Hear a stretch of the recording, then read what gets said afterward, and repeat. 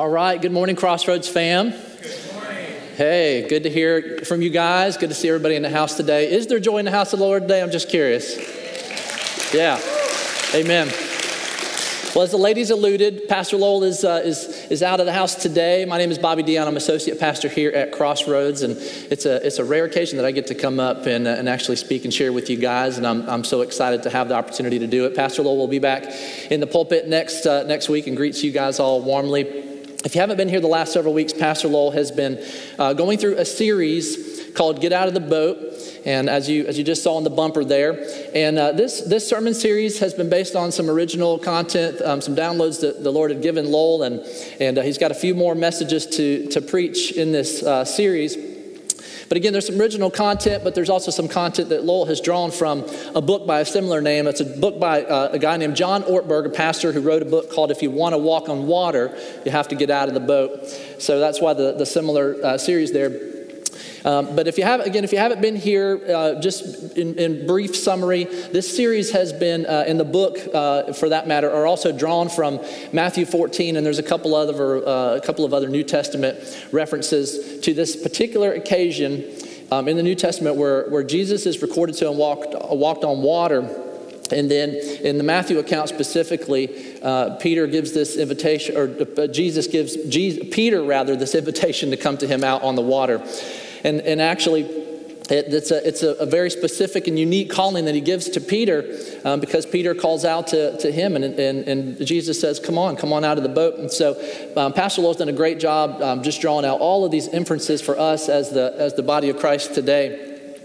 And what I'm going to share with you guys today is actually sort of a bit of a rehash or a summary of a teaching that I had the opportunity to do a couple of Wednesday nights ago. For you faithful Wednesday nighters, I'm going to encourage you to just hang in there because, again, some of this material may be a bit of a review for you guys, but I will just say this. I don't know if this was true for everybody, but I know in mine and Ashley's small group as well as some other small groups, from what I understand, there was something about this topic that seemed to strike a nerve with quite a few folks, and it's this notion of calling. All right, we hear that term used a lot. I mean, hopefully most pastors or people in full-time vocational ministry were called to the ministry. You hear that term used a lot. But one of the inferences that I want to emphasize today with what I'm going to share with you guys is that we all have, as followers of Christ, we all have universal callings, right? The Great Commission, the Great Commandment. There are things that we are all called to as followers of Jesus Christ. But what John Ortberg is emphasizing in this particular chapter of the book that I'm gonna share from is these unique callings, these special or individual callings that each of us as followers of Christ also have. And Pastor Lowell's going to talk a little bit more on this particular point next week, but one of the things that chapter 3 tries to make the point of is that as we explore our unique or individual callings, there's a difference between stepping out in faith, as Peter did in Matthew 14, and just making rash decisions and putting them under the banner of faith when they're really not a faith-filled act, but rather a foolish act. And so I like this chapter because Ortberg, I think, does a good job of giving us some tools to explore our individual callings. I'm going to read this paragraph. He says in the book, the line between thou shalt not be afraid and thou shalt not be ridiculous is often a fine one and not easily located. Knowing when to get out of the boat and take a risk does not only demand courage, it also demands the wisdom to ask the right questions, the discernment to recognize the voice of the master, and the patience to wait for his command. Jesus is not looking for impulse-ridden adrenaline junkies. He's looking for people with the desire for adventure with God, the God gene. And he says we all have one. It's part of our spiritual DNA. It requires both courage to take risks and wisdom to know which risks to take. So how do I discern the difference between an authentic call from God to get out of the boat from my own rash impulses? And he says to probe this question, we have to consider the biblical notion of calling for starters. And again, I just want to point out a couple of things about callings before I jump back into his material here. As I said a minute ago, we all have universal callings from God, but we all have individual callings. And I wonder, I'll start off this message with a preface, with a question. How many of us really believe that we have a calling? Okay, and then for those of us who have had some experience exploring or walking out our callings, How many of you consider that sometimes our callings change, or the Lord calls us away from one thing and into a new thing? And for many of us, we grow comfortable in our current callings that we never even stop to consider perhaps the Lord is calling us to a different thing. Okay, so our callings can change.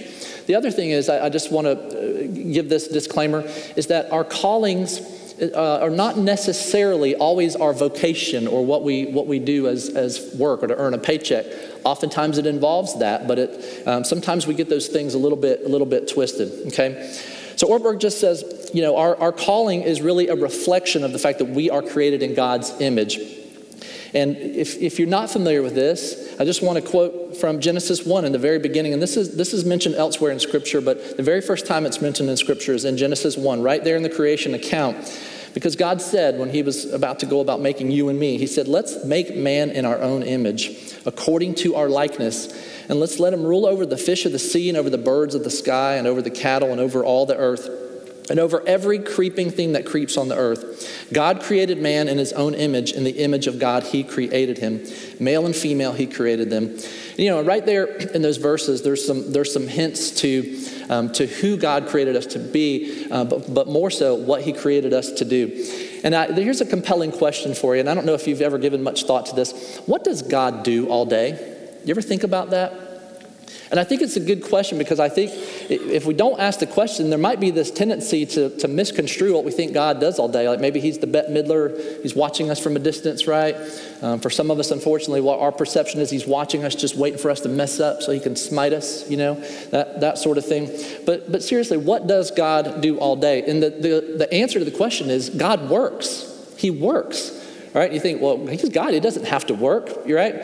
But that's the reality. That's what Scripture says that God does. So even in that creation narrative, if you're familiar with it at all, you know that God worked for 6 days. And yes, on the seventh day he rested. But nowhere in Scripture does it say after that seventh day that God went into retirement, okay? God is still intimately, actively involved in the daily workings of the earth and in you and me and our lives specifically. This is what the psalmist writes of God in the Old Testament. You make springs gush forth in the valleys. From your lofty home, you water the mountains. The earth is satisfied with the fruit of your work. You cause the grass to grow for the cattle and plants for people to use. O Lord, how manifold are your works. Even in John chapter 5, Jesus himself is quoting as saying, my Father is always at work to this very day, and I too am working, okay? So God works. And so if we recognize that God works and we're created in his image, then what we can infer from that is we have work to do as well, right? And so again, once we recognize that we do have a calling, and I hope that all of us do recognize that we do have a special, a sweet, unique calling, the next thing he says we need to do is we need to take our calling seriously.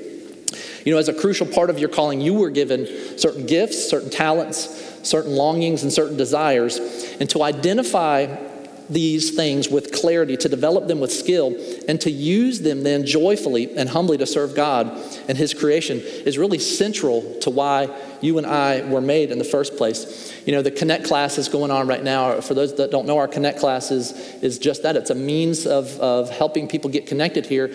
But a couple of weeks of our Connect class are spent helping people do a spiritual gifts assessment, studying and understanding, and then exploring your own spiritual temperament so as to get some clues as to how God put you together specifically, uniquely, so that you can step into your calling.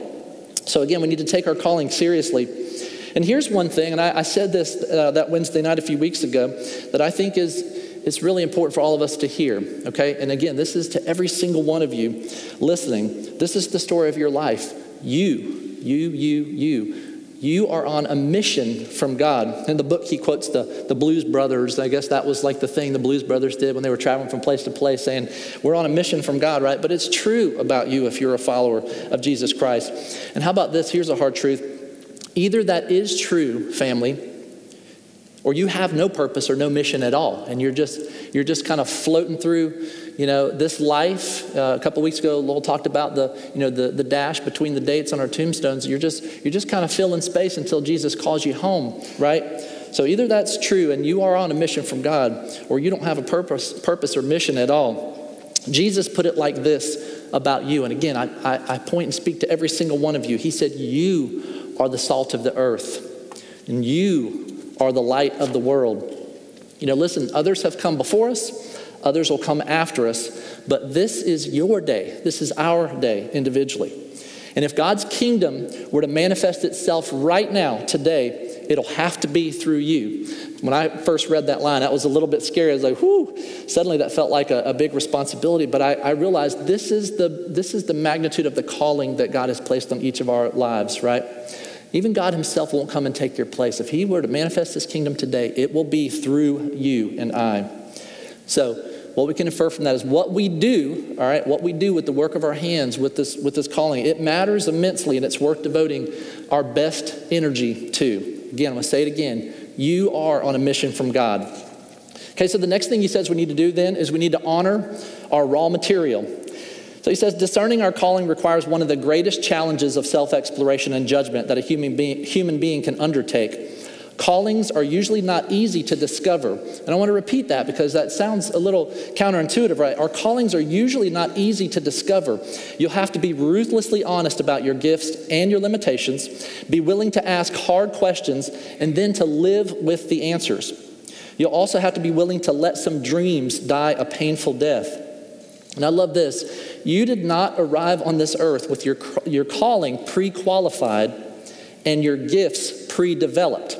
Okay, so think about it like this. When we were born, there was no tag on us the moment we were born that said, hey, this is Bill. Here's his unique gifts and talents and longings and temperament, and this is precisely what he was created to do. We don't get that sort of tag. In fact, for most of us, if not all of us, if there was a tag, it would say some assembly required, right?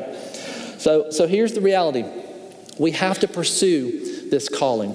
And I think like Jesus and Peter in this narrative in Matthew 14, Peter had to pursue. Yes, Jesus gave him the calling. He proclaimed the invitation, but Peter had to take that step out of the boat. He had to pursue it. And what we've read, and as Pastor Lowell's gone through these verses the last several weeks, what we see is, he's unsure, right? He's got some questions, right? He's about to be called into new territory for him. But the other thing that we have to do is we're honoring our raw material is we have to debunk a couple of myths about our callings, okay? First thing is there's no such thing as a chosen calling. And I don't know if you've ever heard somebody, or maybe you yourself have used this term or a similar term. Some people say, oh, yeah, I feel like the calling that I've chosen is to do this, and this. But really, that term, chosen calling, is an oxymoron. There's really no such thing, okay? And we know this because the whole idea of calling in Scripture, well, first of all, it comes from Scripture, okay? And the whole idea of calling infers that not only is there a callee, but there's a caller, right? Like when my kids are outside playing and I step outside to call them in for dinner, I'm the caller and my kids are the callee who respond to that call. All right, there's a duality there. There's two people interacting in this exchange, okay? And then here's another myth that we have to debunk about our callings, you guys, and it's this. And I just want to say this. I believe that this myth about callings and identity has been one of the most stifling, if not killing, component or characteristic in undermining people exploring or discovering their callings. And it's this be anything that you want to be, or he calls it the limitless self myth. Okay, and maybe some of you have heard something like that. Hey, you can be anything you want to be. He quotes a guy named Parker Palmer in the book, and this guy says, I was raised in a subculture that insisted I could do anything I wanted to, be anything I wanted to be, if I were willing to make the effort. The message was that both the universe and I were without limits. Given enough energy and commitment on my part, God made things that way, and all I had to do was get with the program. My trouble began, of course, when I started to slam into my own limitations, especially in the form of failure. And I bet if we all told our story, we could all relate to that in one way or another. So it's not about being all that we want to be, but it's about discovering, exploring who God has called us uniquely to be.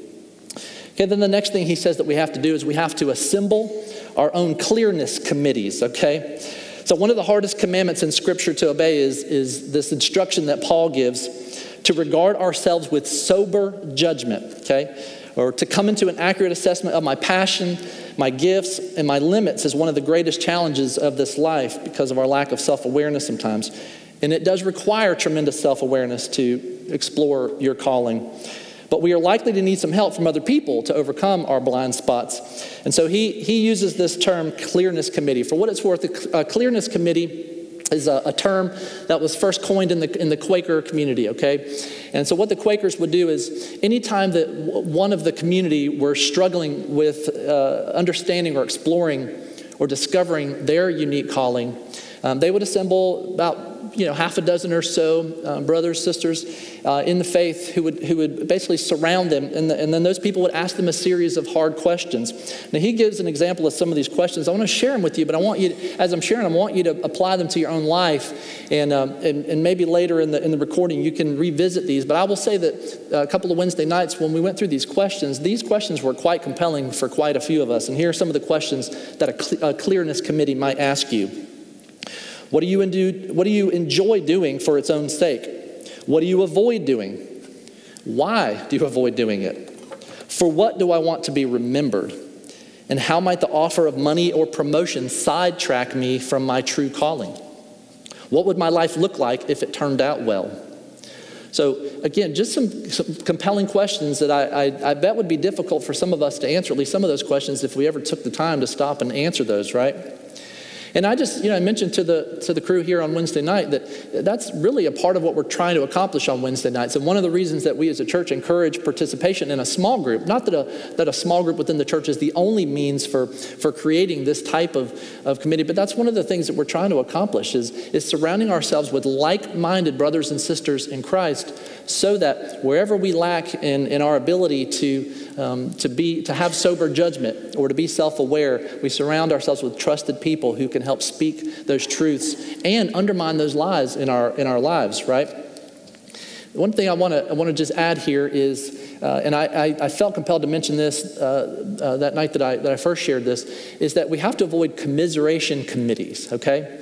For what it's worth, it seems like forming these committees is much, much easier, right? It's just a lot less work. Like, if I just stood up here and started complaining about my life and some of my circumstances and things like that, no doubt after service, I'd have a collective of people going, you know what, I feel the same way. And you just lament, complain.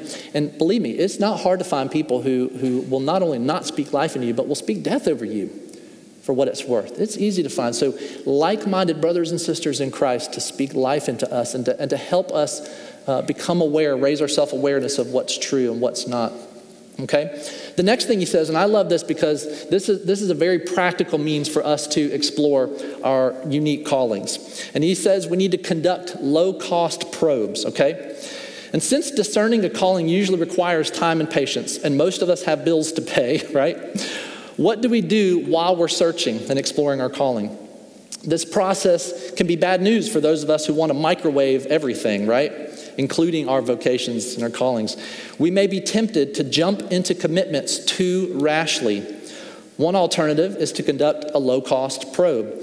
So here's the idea. It's to keep your day job, but to test the waters of a new calling, perhaps.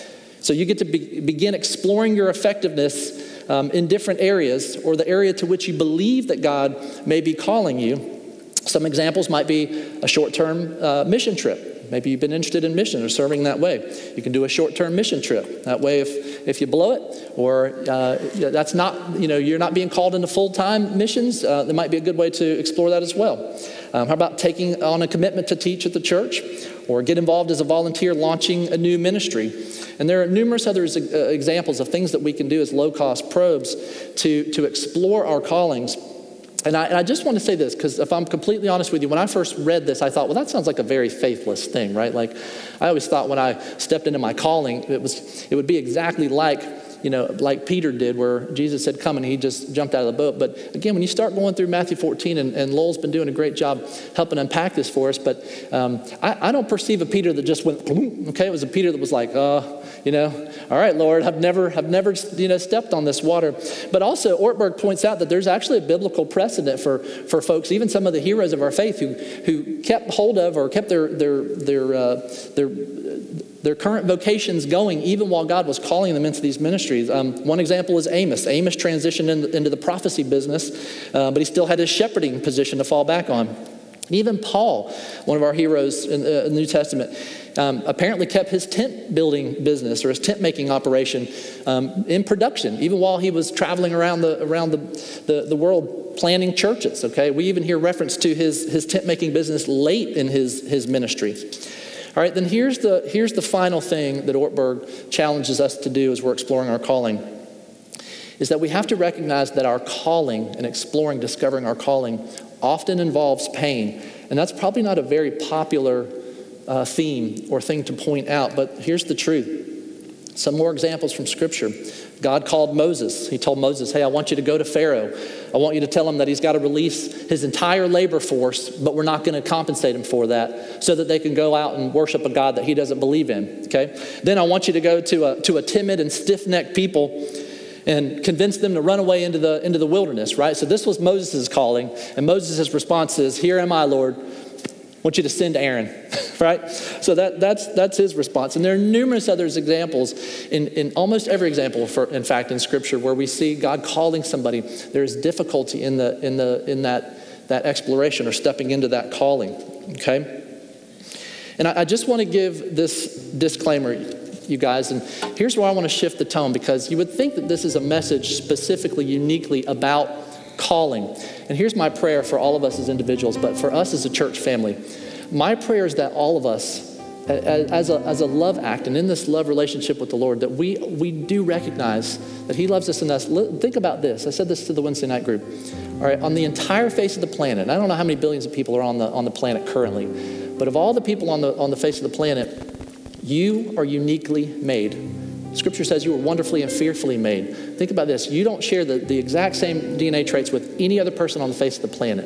Okay, so again, we have universal callings as followers of Christ. We recognize that. But we have special and unique callings that are specific to each of us. And the fact that he made us so vastly different from one another should be all the evidence that we need that that's true. But here's the main disclaimer. And honestly, if you miss all the stuff about calling, I want you to leave here with this, because this is what the Lord really impressed upon my heart to emphasize in the house today, church, and it's this, that our calling is not an end, okay? Our calling is not an end. Many of us get this twisted. We think that if I could just discover what my calling is, that if I could figure out what I was made to do, then I'll be happy, I'll be content, I'll be satisfied in this life, okay? But if you believe that your calling is the end, it is the goal itself, then you've missed the point, and you will never be content and satisfied. Our callings, like many other things, you guys, our calling is a means to an end. I would say our calling is a mean to the end. And what is that end? The end is Jesus. The end is Jesus. And I say this because I believe that many of us, in our even well-intended pursuit of Jesus, sometimes forget that our calling is not the goal of this life, but to be with Jesus. Listen, I shared with some staff even this week that, and I'll be the first to confess, even sometimes in our proclamation of the gospel or our presentation of the gospel message, one of the ways that I have, sort of errantly conveyed the gospel is, listen, God loved you. He sent his son to die on the cross for you so that you can live in heaven forever and you can avoid hell. Right? And we share that, again, well-intended, because we want people to come to know Jesus. But what we do in that slight misrepresentation is we convey to people that heaven is even the goal. And believer, I'm here to tell you, heaven is not the goal for you, okay? All right, the only reason that we will enjoy heaven, it's not just because the streets are made of gold and the gates made out of a solid pearl and there's no more pain, suffering. All of that is wonderful. All of that's beautiful. All right, all of that is magnificent. But heaven is heaven because Jesus is there. And we will walk with Jesus and we will enjoy him forever and ever and ever. Jesus is the end. He is the goal of our faith and everything that we do, including walking out our unique callings. I'm going to read this passage from Revelation. You'll be like, whoa, Pastor Bobby's going real deep here today, okay? Don't have time to unpack all of this, but about 2 years ago, the Lord started leading me on a journey through the book of Revelation, helping me to understand some of the symbolic stuff that's in there. But here's a very simple call and exhortation and reminder from our Savior. So in the book of Revelation, through the Apostle John, Jesus is giving this prophetic words for many churches in the area at the time. And this is one of the messages. This was a letter that Jesus basically wrote and said to the church in Ephesus.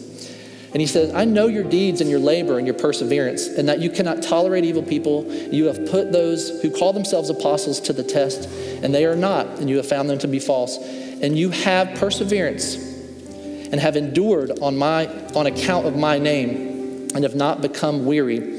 But I have this against you, that you have left your first love. And I love this. And sometimes when you're reading these letters in Revelation, they sound a little harsh, right? Because it seems like Jesus is pointing out all the things that we're doing wrong. But as I was reading this, and the Holy Spirit began to kind of shine a spotlight on some of these areas of growth for me as a believer, but I believe prophetically also for us as a church. Listen, any of our staff will tell you, we're in a real sweet time of ministry here at the church, meaning the Lord is bringing new people to us. There is this numeric growth that's happening. But I think this is why the Lord compelled me to share this message with you guys today, so that we as a church in the work of the ministry do not mistakenly forget or neglect our first love, Jesus. I'm going to read one more thing to you guys. This is it's actually just some excerpts from a post from a guy named Mike Bickle. He's the head of a big effective ministry in Kansas City that I've been following, whose ministry I've been following for quite a few years. And he posted this a couple of years ago, and I just thought he articulates this point better than I ever could, so I'm going to share with you from this to close. But he titles this post, Jesus, Our Primary Reward. So Jesus corrected the church in Ephesus for working hard in ministry without maintaining a fresh love and devotion for him. He exhorted them, you have labored for my name's sake. Nevertheless, I have this against you, that you have left your first love. They increased their ministry outreaches and networking while they decreased in their love for Jesus. Growth in ministry is good, but it can never replace our relationship with Jesus. The first commandment is to love God with all our heart. It is the first command, not the first option. It is God's first priority, and he wants it to be ours. The Spirit is restoring the first commandment to first place in the church worldwide. This will empower us to love people more deeply and with more consistency. Ministry service without the foundation of intimacy with Jesus inevitably leads to burnout and thus to far less ministry in the long haul. Lovers always outwork workers. Satan's strategy is to distract from the simplicity and purity of devotion to Jesus. He knows that if we lose this, we will be much more vulnerable to other things. We minister to God as the foundation of ministering on his behalf to others. We must intentionally cultivate a responsive heart of love to Jesus. It does not happen automatically. It is something that we must set our heart to do all the days of our life. Often today, the primary spiritual rewards we seek are more anointing for ministry, increased favor with people, or even economic prosperity. Yes, these are the blessings of God, but they are intended to be secondary. Our spiritual life is weakened when secondary blessings take first place in our lives. However, as the Holy Spirit reveals this love paradigm to us, the primary reward of the kingdom comes to the forefront. The anointing to experience and receive God's love and then to love him in return is the primary anointing to glorify God. Imagine how glorious life in the church will be when the Holy Spirit restores the first commandment to first place. As this transformation occurs, our efforts to serve the Great Commission will be less bruising. Working hard for God without the tenderizing work of being a lover often bruises us, often breaks us, and causes us to burn out. To work hard without this primary reward will eventually lead to burnout, which is so common today. We were never meant to function best as workers for God. Rather, God designed us in his image as lovers of God. Dutiful obedience and service will never reach the same depth of spiritual reality. A believer fascinated with God soon becomes a lovesick worshiper, one who is able to maintain an overflowing heart in God no matter how difficult the circumstances. When we are living with a fascinated, lovesick heart, our natural circumstances no longer dominate our thinking, even when people treat us wrongly. We find that the sacrifices we make to obey God have a new sweetness in them instead of being burdensome. And finally, church, a holy lovesick that empowers us to do the work of the kingdom is the secret of the martyrs. They are lovesick, lost in love. They don't care what they do. They just want to do it with him. They want to love and obey him, whether or not it's on the earth or as a martyr ushered into heaven. Their hearts are connected to a primary reward, which is to live overflowing in the experience of the love of God, experiencing love from him, loving him in return, and then overflowing with love for people. This is the secret power of unity in the church, and it will be the key to the great harvest. The Great Commission will be fulfilled by people whose compassion for others flows from a heart that is full of love for God. And so, church, as I wrap up, it occurred to me this week that, it's been a long time since this altar up here has been full, just packed full of people, standing room only. And so, I'm not one for manufacturing holy moments or emotional moments. But I'm a huge proponent for giving the body of Christ opportunities to respond to God. So whether it's in response to, hey, maybe you're stuck. Maybe you're in a job that you're confident is not your calling. It's not what you were made to do. And you feel like maybe God is calling you out of that into something new. You want to come and let prayer at this altar be a starting point, be a fulcrum point for you to launch into that next season of life. Maybe the Holy Spirit is convicting your heart that, listen, you've been busy working for him, trying to live a good life, but in some way, shape, or form, you've neglected your first love. I want to invite you to come as well. So as we always do, guys, the band is going to play. We build this time into our service every single week. This time is for you and it's for God. It's for you to respond to love in God the way he responds in love to you. All right, this is a tangible means for us to do something uncomfortable for many of us. All right, that's the reason many of us don't ever come to the altar. And listen, you can make an altar at your seat. You guys watching online, you can make an altar right there in your living room or kitchen table, wherever you are. But I think that God loves and is so blessed by this tangible act. I love that Jesus called Peter out of the boat, and that Peter wasn't sure about this stepping out of the boat, Matthew 14, right? But why did Peter respond? Was it because he wanted to say, I've done this cool thing? No, he wanted to be on the water because that's where Jesus was. And so for us, this is just an opportunity for us to respond to Jesus in a tangible way and say, we want to be where you are. And then I believe our callings and everything else will flow from that love relationship. Let me pray for us and close. Heavenly Father, I'm grateful that you love us enough. Not only did you send Jesus to be sacrificed, to die on the cross for our sins, but then to be raised from the dead and smite death forever, that we get to live with you forever. But Lord, I look forward to heaven because that's where you are. That's where you ever will be, and I will get to enjoy that with you. Thank you for heaven, but thank you for the promise of Jesus, our primary reward. So God, I pray for us as individuals. I pray for us as a church body, a church family, that you would help us. We need the Holy Spirit's help, ironically, to love you well. Help us to do so. And I pray for every single heart that responds in some tangible way today, that you rush to them, Lord, that they discover that you were closer than they perceived, just waiting, willing to invite them into this great adventure with you. I ask all this and pray all this in Jesus' name. Amen. Church, the altar is wide open as we stand and respond.